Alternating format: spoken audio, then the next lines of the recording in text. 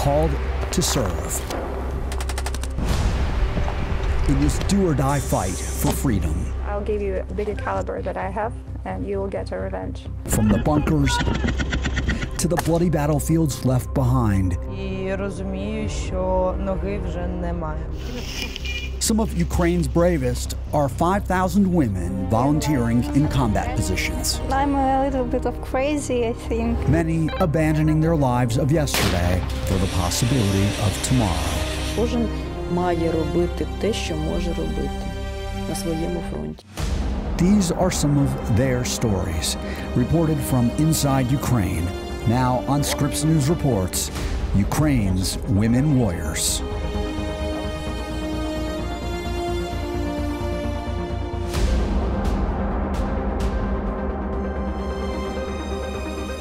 Welcome from Kyiv. I'm Jason Bellini.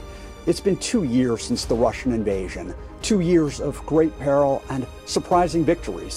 But in many ways, this is Ukraine's darkest hour. Cities have been lost. First Bakhmut, now Avdiivka. American support, Ukraine's lifeline, is on life support. Ammunition and morale are running dangerously low. In the words of the American Revolutionary War patriot Thomas Paine, these are the times that try men's souls. But as we found in 2 years of covering this conflict, when men's souls are put to the test, it's the women of Ukraine who increasingly answer the call. Tonight, we bring you their stories, starting with one woman barely out of high school, a soldier who goes by the name Demon.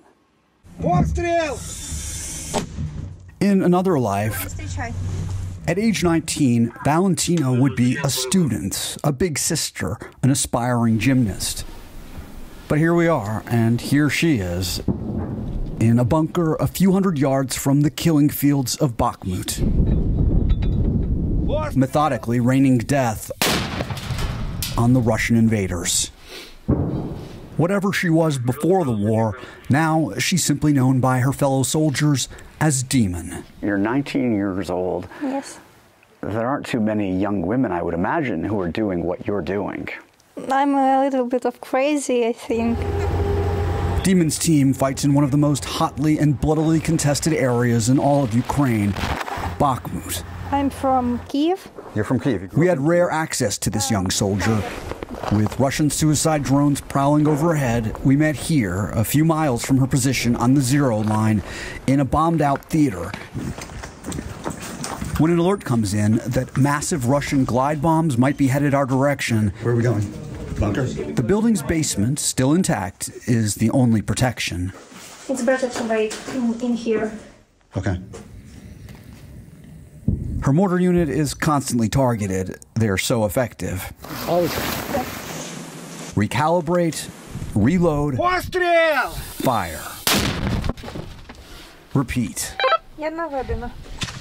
Mortars protect the tip of the spear infantry fighters.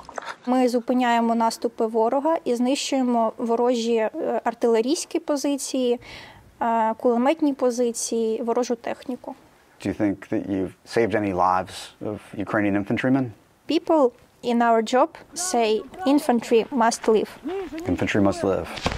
Yes, and I think that we did save many infantries. What were you doing before the full-scale invasion? I've been a student. Of what? International economy. International economics. Yes. And why are you doing this? I want to just make a better future.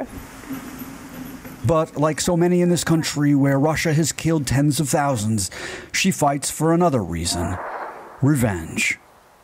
There is one more point. Why am I doing this? I've been dating a boy, and he had a friend, and we all three were a group of friends. They died because of enemy's tank. Your boyfriend and his best friend? And his best friend, yes. Was he the person you wanted to marry? Yes, totally. You were in love? Yes. Many people thought I would quit this job, but I was another kind of person. In fact, she would lead the team that recovered the bodies from the battlefield and returned them home to their families. How did you deal with the grief of losing him? Oh, it was so hard. I can't explain it. They was my family. And then in one moment, it all ends. and I didn't know what to do, really. I didn't sleep for like a week. I didn't eat for like a month. After this happened, did your mother say, okay, time to go home, enough? No, she got another strategy. She's been fully supporting, like, do what you want, just want something. Because I didn't want anything. I just wanted to really lay down and maybe go to sleep for life. Go to sleep for life, meaning what? Meaning die. And she said, you can't do this. That's my mom. That's your mom. She's so strong woman, I don't know. You're a strong woman. How did you become so strong? Because my mom taught me. Demon has another teacher, her commander, call sign Witch, one of a few high-ranking women on the battlefield. I remember this. We'd already visited Witch near the front line last fall. The Witch helped me to work again, to fight, to be strong. How did she do that? I don't know. She maybe knew something about me that I didn't, that I was stronger than I thought. In Demon's darkest hour, Witch persuaded her to return to the battlefield, offering her the battalion's most powerful shells. I told Valentina that I'll give you a bigger caliber that I have, and you will get a revenge. Yes, I'm getting my revenge. You're getting your revenge. Yes. It was Witch who first called her Demon. When she's on position, she's just sitting on the chair and waiting for a combat task. She's just sitting, give me a task, give me a task, give me a task. In her rare hours of rest in her bunker, an incongruous pastime for the battlefield. What do you do when you're not fighting? I like crocheting, like. Oh, really? Yeah. What do you make? Hats, sweaters, socks. A repetitive, meditative hobby known to calm the nerves, keep the stress in check. It's a way for Demon to keep the demons at bay. After doing all this, what do you think the rest of your life will look like? I can't say this because maybe something bad happened to me, but I can say I will fight, maybe not in army, but in civilian life. I will fight for freedom, for democracy. If I will live, I will fight for it. Freedom and democracy, values worth fighting for, even dying for. And when death does come, as surely it will in this war, the heartbreaking task of finding the bodies falls to another woman and a dog named Beisha.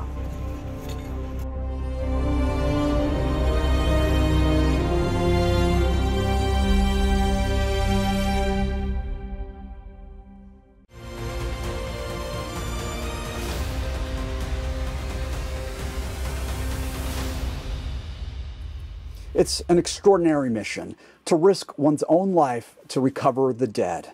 We met a courageous woman doing just that, along with her dog, Beisha. In the smoldering ruins of another remorseless Russian attack on an apartment building, Larysa Borysenko and her Belgian shepherd Beisha are on a mission to search for the victims who did not survive. Повністю робимо це, власноруч. Emergency workers bring her teams of dogs and their handlers into ground zero.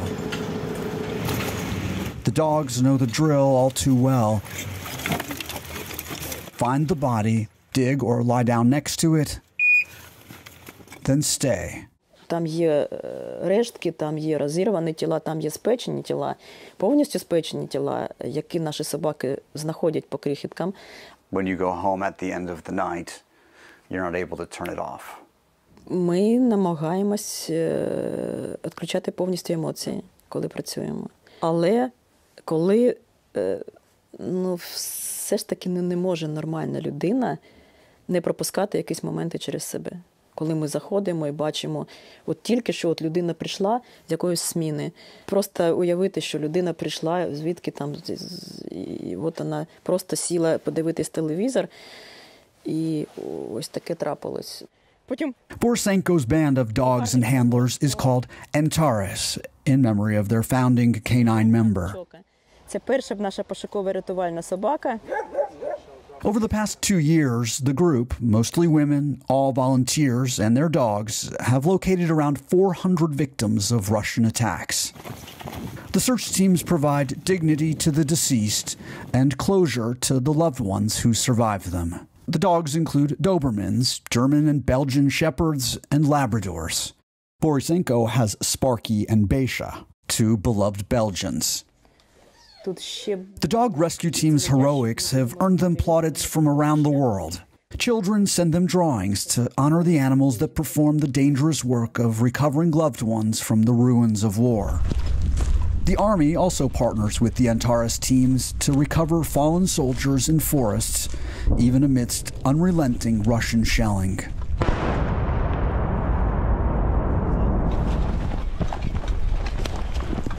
It was on one such mission that Borysenko almost lost her life. We were making plans to visit her last winter when suddenly she went silent. We later found out why. She was in a coma. Borysenko had been with 5-year-old Beisha on a mission to search for bodies of Ukrainian soldiers in an area liberated from the Russians. What's the last thing you remember before you were injured? Собака вийшла вперед, спустилась в окопчик, і в цей момент я почула, зліва від себе я почула тріск. Я пам'ятаю, що я лежала, що був дуже жахливий такий привкус крові. She had tripped a Russian booby trap fixed with a grenade. The blast riddling her legs with molten metal. І я кричала: "Де моя Беша? Де моя Беша?" She lost consciousness before getting the answer, finally waking up in intensive care 3 days later. Перше, що я питала, що з моєю собакою, бо я розуміла, що собака повинна була загинути. І друге, що я питала, чи є в мене ще ноги. І коли мені сказали, що собака жива, я не вірила, але ж і ноги поки що є. У мене була ейфорія. But there would be dark days ahead. The Russian booby trap left her with physical pain almost more than she could bear. At the depth of her despair, the commander who had been with her on that near-fatal mission appeared by her hospital bed, demanding to wheel her outside. Там вже в кущах 2,5 години чекав чоловік з Бешею.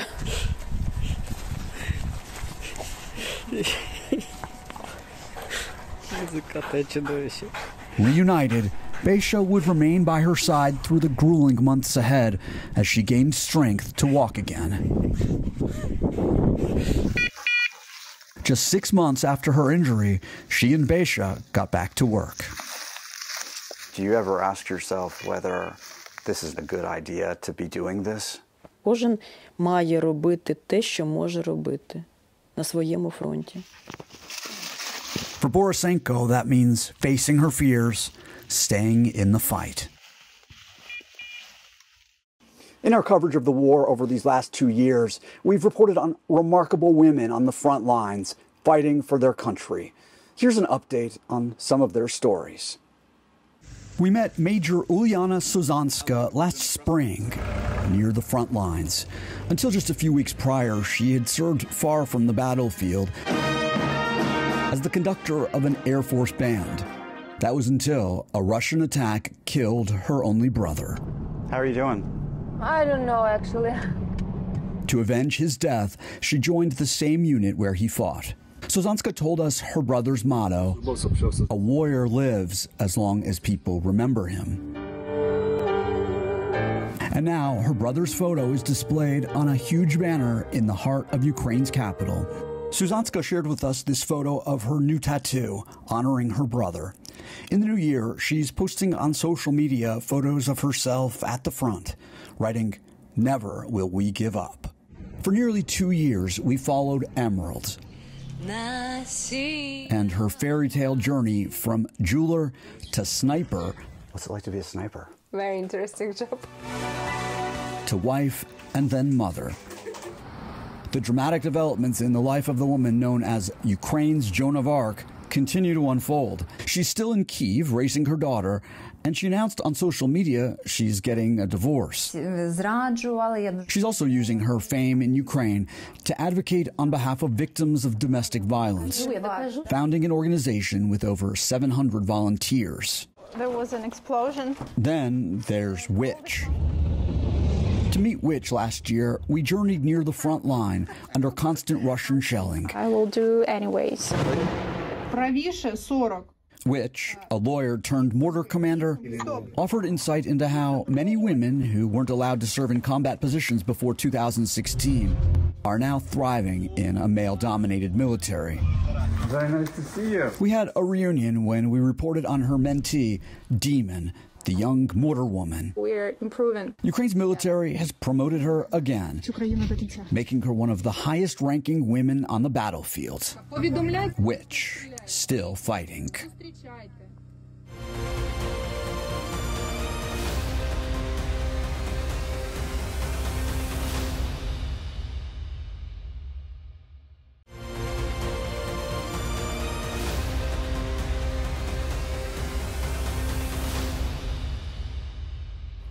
Welcome back to Kyiv. As we approach the second anniversary of the war, the evidence of Russia's assault is everywhere, especially the tens of thousands of wounded, helping to rebuild the bodies and minds of service members suffering life-upending injuries. That takes a special kind of person. Meet that young woman known here as Unbreakable Rusya. There she is. A ray of light in a dark time. Young, vibrant, optimistic. Here to lift the spirits of amputees. They're everywhere now. Limbs lost to mines, bullets, bombs. Дай я в тебе в разі чого зловлю. Ні, тобі треба розвантажити і трішечки назад, навпаки, трішечки, отак от виводиш. Ruslana Danilkina brings her expertise to a rehabilitation center in Lviv in western Ukraine called Superhumans. It's one of many such facilities across the country. She's one of the humans that makes it super. 2 years ago, Danilkina never imagined she'd be at Superhumans, or the series of events that would bring her here. Була звичайною дівчинкою, 18 років, працювала офіціанткою, навчалася на тату-майстра. She volunteered to fight against Russia, the army assigning her a role away from the fighting, clerical work at a headquarters in southern Ukraine. But she begged her comrades to take her to visit the front line. Після першого виїзду на фронт зрозуміла, що хочу залишитись там. As a radio operator on the front, she recorded her movements and moments. She turned 19 on the battlefield. It was dangerous duty, and she'd witnessed the awful destruction wrought by Russian attacks. Last February, one of those bombs would change her life forever. So what happened that day? Я їхала, посміхалась, все було. Херсон був прямо під вогнем. І тут вибух. Уламки від касетного снаряду пробили автівку. Відкриваю очі і розумію, що ноги вже немає. Afraid she was dying, she shot this video so her family would know what happened to her. At what point did you realize that your life was going to be very different? Я одразу зрозуміла, що я не буду ходити. Коли вийшла з наркозу, потягнулася до ноги і зрозуміла, що її немає. Це о 10-та вечора. The pain, physical, emotional, fractured Danilkina's effervescent spirit. Мені хотілося просто розчинитися в просторі і зникнути. Then, after 5 operations, through Superhumans, she got her first prosthetic leg. And as part of her recovery, her brother urged her to document on social media her journey, however difficult. Були дні, коли я взагалі нічого не хотіла робити, викладати і так далі. Він приїжджав, він міг навіть мене як насварити і казав: "Давай, Руслана, ти мусиш, тобі це потрібно, ти повинна". Then she happened upon a theme. Beauty. and challenging societal norms on how it's defined. In her posts, a young woman showing off her prosthetic leg instead of hiding it. По-справжньому покохала себе. But I imagine that didn't happen overnight. Звісно, дуже багато сил та часу було витрачено та сліз. The woman now known as Unbreakable Rusya Вчора дивилися як назад. helps those just beginning their journey of recovery За сильний мах. Боже, але to navigate the world's obstacles using a prosthetic limb. You make having a prosthetic leg look like it's not that big of a deal. Слухайте, якщо воно виглядає легко та просто, то я дуже рада. We'd already met up with Donalkina last September in Kyiv, just 6 months after losing her leg, as she prepared to run in the capital's annual marathon. Ми приїхали командою супергероїв. This year, a prosthetic earns you a head start. Shortly after, the rest of the marathoners begin the race. They pass her. Я вижила максимум. Faster? Maybe. Еще раз так сделай, вот. Stronger? Never. Courage, optimism, hope for the future. If Ukraine is to survive the political setbacks and battlefield losses, it will be these qualities that will get them through. Qualities embodied in Ukraine's women warriors. From Kyiv, I'm Jason Bellini.